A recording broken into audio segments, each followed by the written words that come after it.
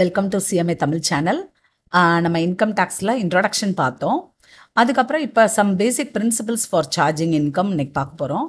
Plus some other concepts. So CMA intermediate நம்ம new syllabus, அதாவது 2022 சிலபஸில் அந்த புக்கில் நம்ம வரிசையாக கண்டினியூ பண்ணுவோம். அதில் என்ன ஆர்டரில் கொடுத்துருக்காங்களோ அதே ஆர்டரில் நம்ம பார்க்கலாம். இப்போ அந்த ஃபஸ்ட் யூனிட்டை பொறுத்த வரைக்கும் அப்படியே அந்த ஃபுல் புக்கோட ஜிஸ்ட் அப்படின்னு சொல்லலாம்.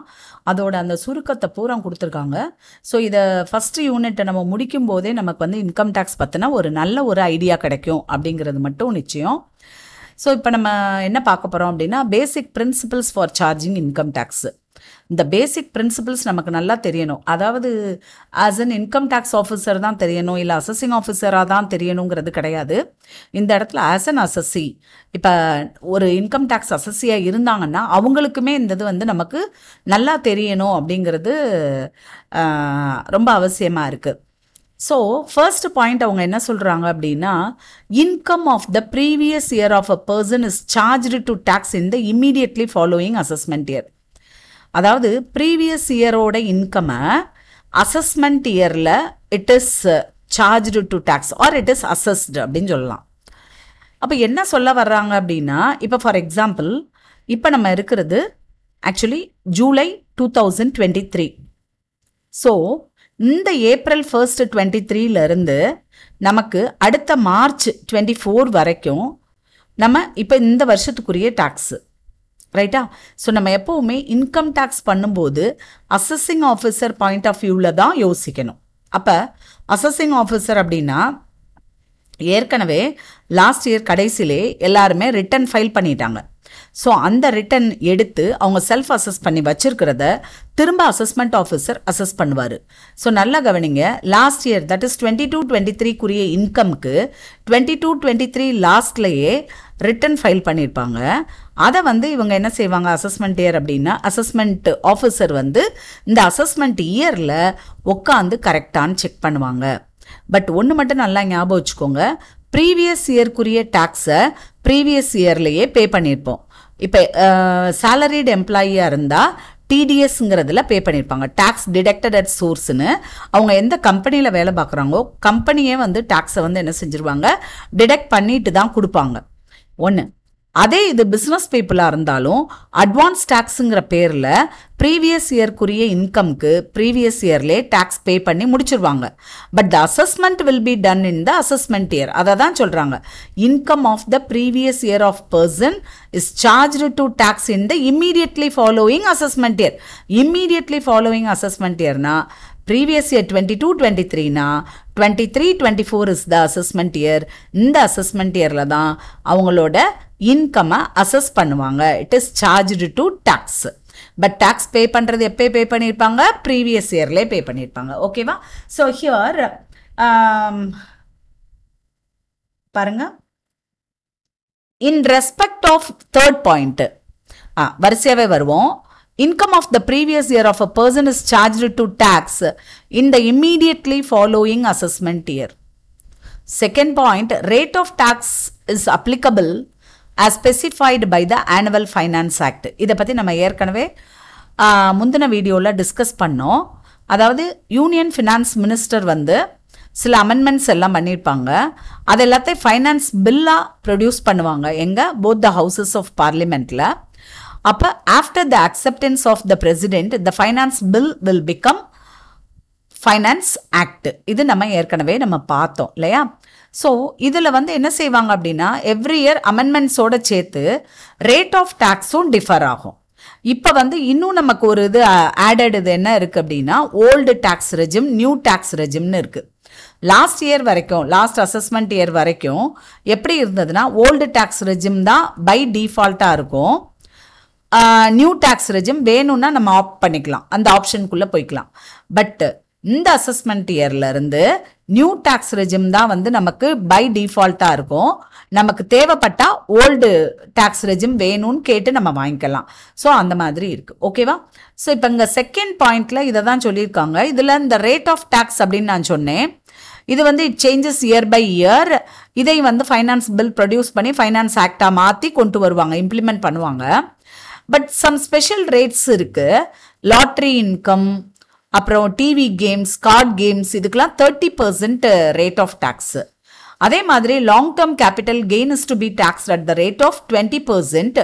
அதே long term capital gain under section 112A இருந்தா, இது வந்து 112 இருந்தா 20%, 112A இருந்தா 10%.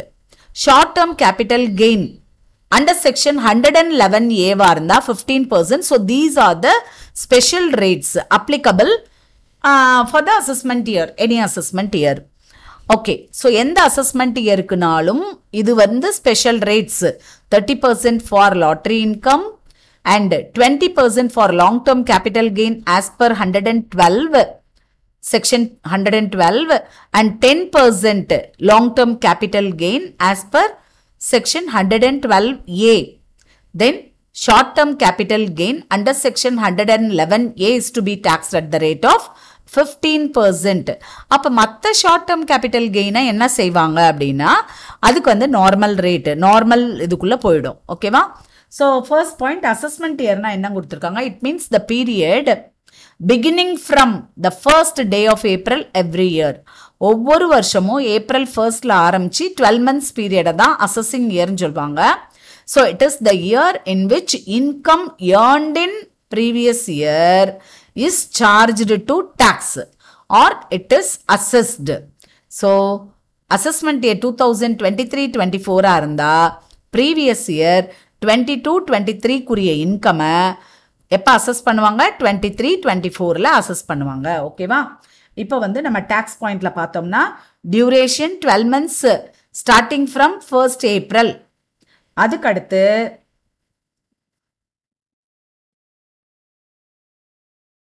Relation with the previous year, it falls immediately after the previous year. அதனால தான் நமக்கு அந்த அசஸ்மெண்ட் இயர்க்குரிய நம்ம டெஃபினிஷன் படிக்கும்போது கூட அவங்க சொன்னது வந்து அதுதான். ஓகேவா? தென் பர்பஸ் என்ன அப்படின்னு பார்த்தோம்னா income of a previous year is assessed and taxable in the immediately following assessment year. So these are the tax points with relate to assessment year. இப்போ previous year or uniform previous year இது வந்து section 3. நமக்கு தெரியும் previous year means the financial year immediately preceding the assessment year. assessment year என்னவோ அதுக்கு முந்தின வருஷம் தான் நம்ம வந்து என்னன்னு சொல்றோம்? previous year ன்னு சொல்றோம். income earned in a year is assessed in the next year. The year in which income is earned is known as previous year. The income in which the year in which income is assessed is known as assessment year. அவ்வளவுதான். சிம்பிளா சொல்ல போனா அடுத்தடுத்த வருஷமா இருக்கணும், அது மட்டும் ஞாபகம் வச்சுக்கணும். நம்ம 12 months period 1st ஏப்ரல்ல இருந்து நமக்கு 31st மார்ச் வரைக்கும் இருக்கும். அந்த பீரியட் வந்து நமக்கு அசஸ்மெண்ட் இயர் அப்படின்னு வச்சோம்னா அதுக்கு முந்தின வருஷம் வந்து நமக்கு இது right.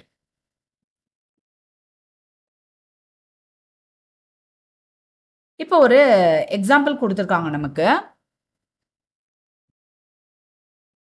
Right. So assessment year for the previous year 2022-23 என்ன அப்படின்னா 22-23 previous year sorry if the அதாவது அவங்க என்ன கொடுத்துருக்காங்கன்னா ஃபினான்ஷியல் இயர் முதல் கொடுத்துருக்காங்க. Financial year is 22-23. ஸோ கீழே வந்து உங்களுக்கு கேட்டிருக்காங்க assessment year for the previous year 2021-22. நல்லா கவனிக்கணும்.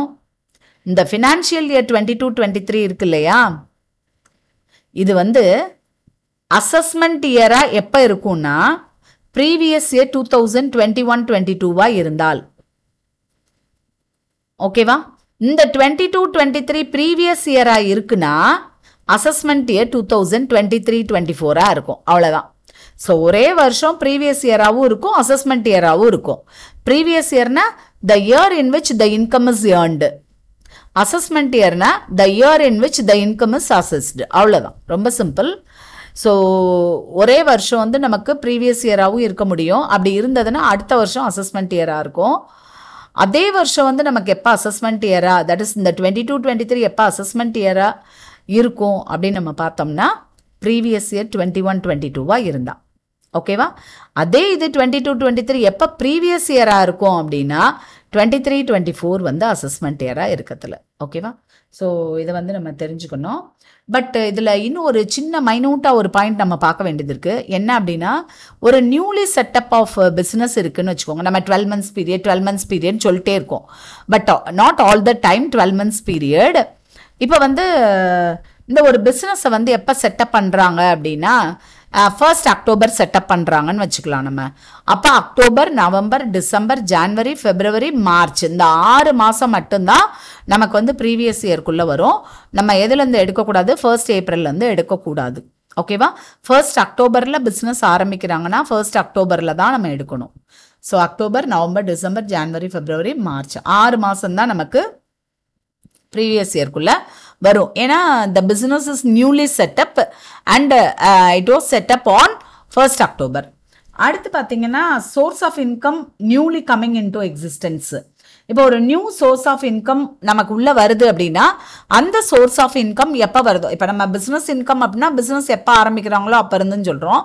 Any other source of income வருதுன்னா அந்த சோர்ஸ் ஆஃப் இன்கம் எப்போ வருதோ அதுலேருந்து 31st March முடிகிற வரைக்கும் நம்ம வந்து கணக்கில் எடுத்துக்கணும். ஸோ இதை நல்லா தெரிஞ்சுக்கோங்க.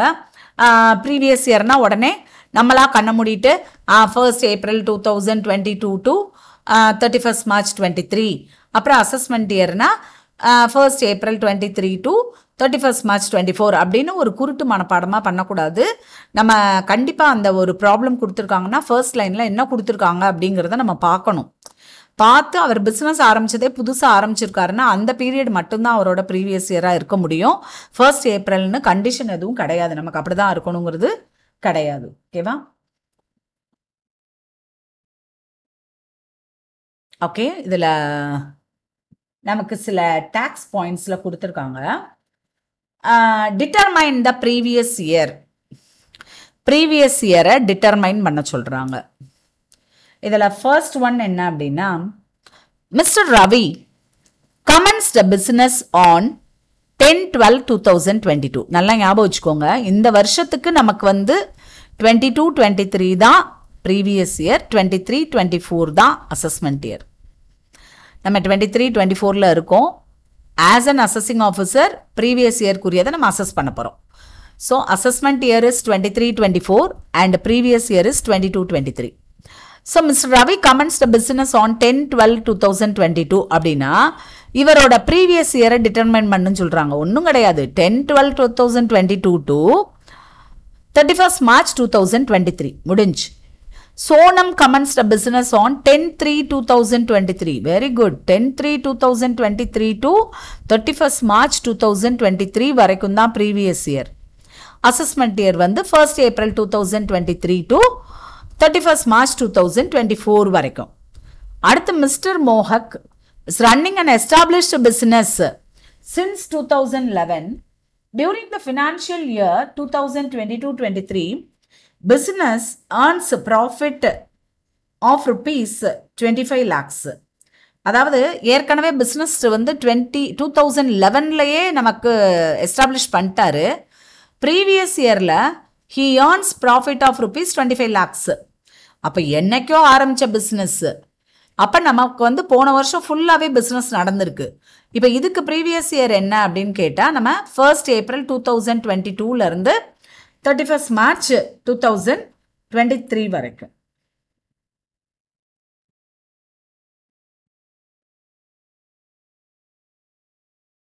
பாருங்க, இங்கே he is running an established business since 2011. 2011லேருந்து he is running an established business. அப்போ financial year 2022-23ல் he earns a profit of rupees 25 lakhs. So இந்த இடத்துல உனக்கு கொஷின் என்னன்னா, டிட்டர்மைன் த ப்ரீவியஸ் இயர். அவ்வளோதான். ப்ரீவியஸ் இயரை டிட்டர்மைன் பண்ணுங்கிறது தான்.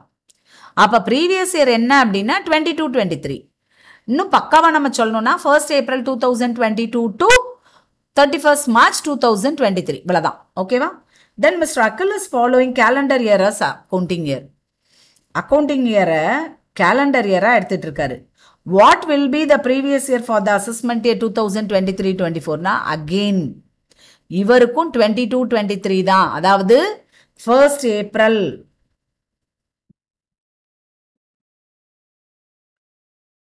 2022 டு 31st March 2023 வரைக்கும் ஞாபகம் வச்சுக்கோங்க. இது வரைக்கும் உள்ள பீரியட் தான். ஓகேவா? ஓகே, நம்ம அடுத்த இதுக்கு போகலாம். சம் கான்செப்ட்ஸ் நம்ம கொடுத்துருக்காங்க. ஸோ இந்த கான்செப்ட்ஸ் வந்து நம்ம ஒன் பை ஒன்னாக பார்ப்போம். ஃபர்ஸ்ட் கான்செப்ட், அசஸ்ஸினா யாரு?